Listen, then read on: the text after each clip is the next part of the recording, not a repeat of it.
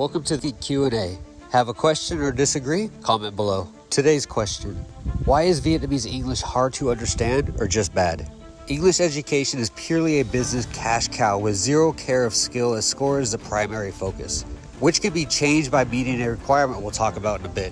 If the care is only a written score, you can see how the quality of verbal English is going to suffer. Vietnamese English teachers normally don't speak English or have a very limited and literal verbal vocabulary and lack the correct use of sounds. Most sounds are focused on Vietnamese language and grammar rules, such as how to pronounce endings and silent letters. All students in government schools are required to pass an English exam yearly nationally, so native teachers are not always an option, not to mention the cost to hire them.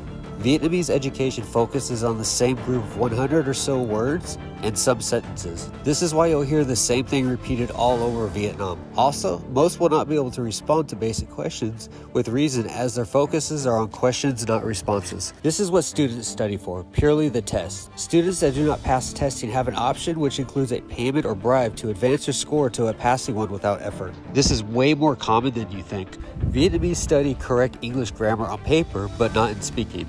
This is why you'll hear confusing sentence structures or even pronounce words that make no sense to an English speaker, native or not. For example, the letter E. Vietnamese teachers tend to teach the improper way to say words ending with the letter E, and will call out native teachers live in class if they say otherwise, as they've only been trained in the Vietnamese way of speaking English.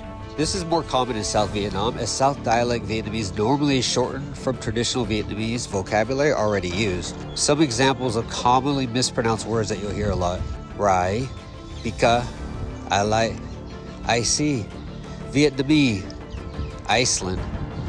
This one I have no idea how it came about, but is really common.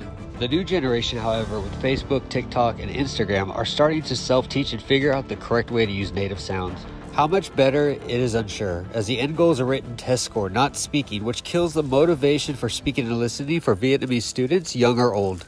What do you think? Yay or nay?